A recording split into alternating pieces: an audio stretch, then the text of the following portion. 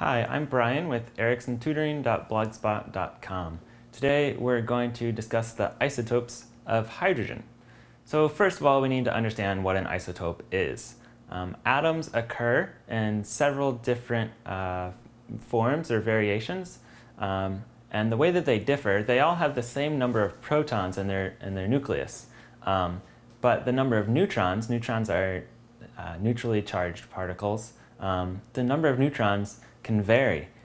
So the end result is that you have several different variations or forms of the same essential element. So hydrogen, which is our focus today, has three isotopes. You have H1, which means that there's one proton and no neutrons in the nucleus. This is the most abundant form of hydrogen. I think it makes up 99.98% of all hydrogen on Earth. So definitely the most abundant. There's deuterium, which has one proton and one neutron. That makes up another very small percent of the hydrogen on Earth. And it's good to note that that's not radioactive.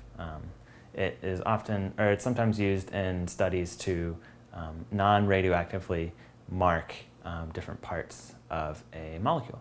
And then your third one is tritium. Tritium is a single proton with two additional neutrons in the nucleus, and that is highly radioactive, and it's used in some forms of science when you need a radioactive element to sort of mark your molecule.